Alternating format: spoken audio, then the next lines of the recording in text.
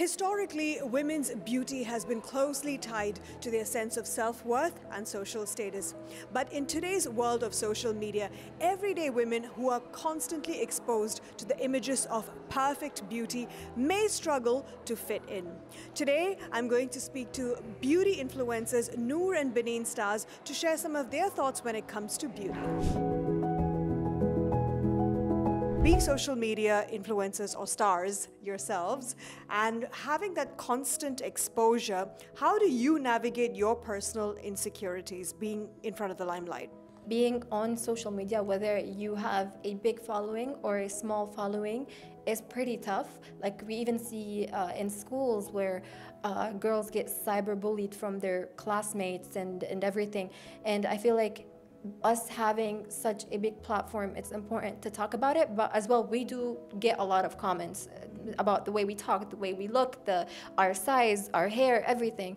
It's a bit hard. I think I struggled a little bit in the beginning of my journey with the comments, but I had my sister always there to remind me that I'm beautiful the way I am and I'm perfect how I am.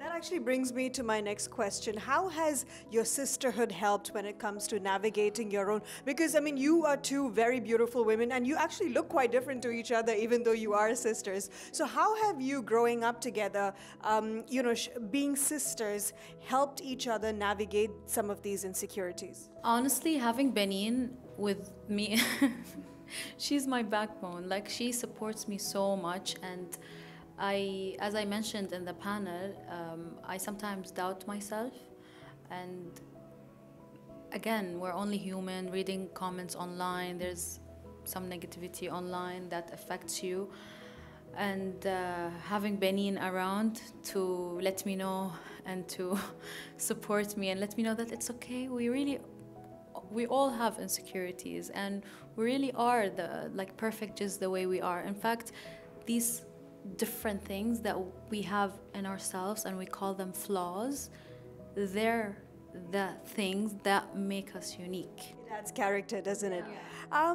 I would really like to know, ever since becoming beauty influencers, how has it changed your relationship towards beauty? Having people's opinions as well affects it a lot, and I feel like in the beginning I thought I needed to be a certain way, but then I've started realizing that everyone sees beauty in a different light. I love makeup, and I used to think back in the days that if I don't have makeup on, I can't go out in public. I feel so insecure without makeup. But then as I started creating more and more beauty content, I got more comfortable with myself, and I'm like, no, this is just added value. I feel good with makeup, but I also like my own skin. Finally, is there any message that you would like to share with the rest of the viewers watching today on DXB Today?